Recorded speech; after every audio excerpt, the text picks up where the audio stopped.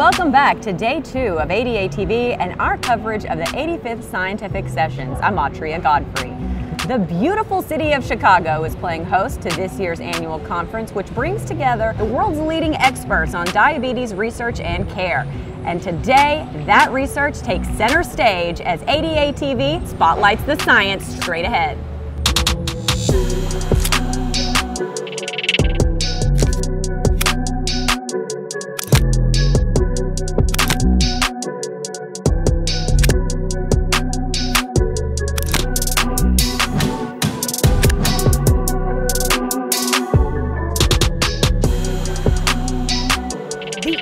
Chief Scientific and Medical Officer shares her presidential priorities for her upcoming term. To learn from each other, to develop that diabetes community, and to really get energized about what we can do together to move the needle for diabetes in the future. And our incredible award winners today are all being recognized for their individual scientific achievements. My initial interest in diabetes started way back when I was still in South Africa, where I went to med school in Cape Town. This recognition goes to many fellows, students, staff, and collaborators who worked with me for over the years. So it means a lot to me.